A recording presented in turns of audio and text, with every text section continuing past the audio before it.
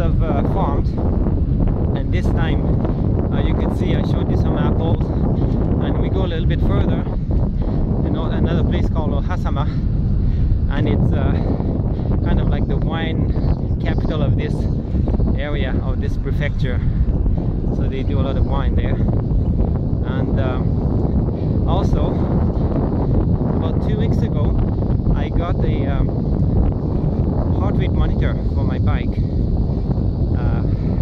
just to use with sports tracker. It's really nice to see how my heart goes, different conditions, uphill, downhill, and flat, and so on.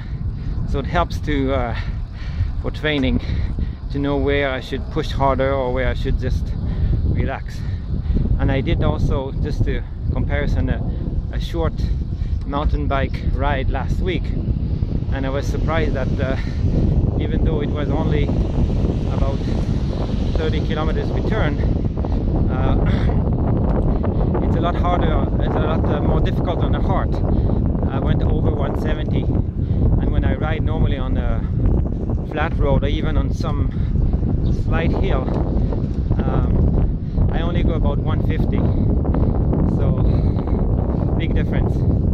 Anyway, I'll put a picture of the workout at the end of this video so you can have a look, see the heart rate. Alright, so I guess that's all for today.